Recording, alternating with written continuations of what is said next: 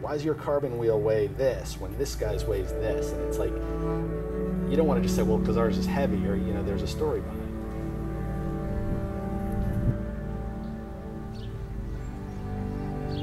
I'm Martin Conley, and I'm the president, CEO, and founder of Spinergy. I started it in 1987, so that's about 33 years ago. Nice to meet you.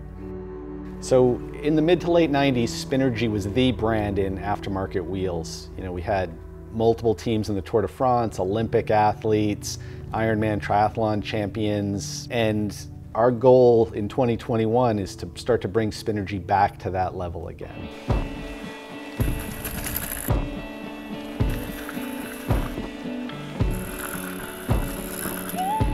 You know, at Spinergy, all of our products always have been and are made, still made in North America. You know, people right now would say, well, my local guy is a great wheel builder. Well, these guys build thousands of wheels. You know, the skill level they have is amazing, and how tight a tolerance they can hold building a wheel. Okay, so Spinergy spokes made out of PBO fiber can be tied in a knot when they're not in the wheel. However, under tension, if you try to break this spoke, it takes 4,400 pounds to break it.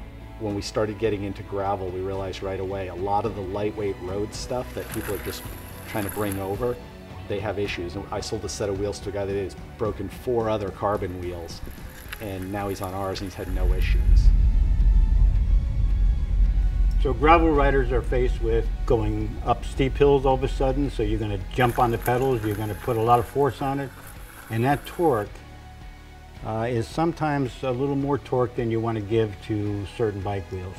This one will handle it very nicely.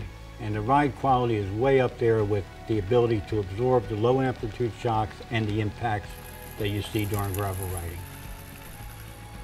The materials we choose and the designs we use and the way we make our stuff, we're trying to create the best of both worlds.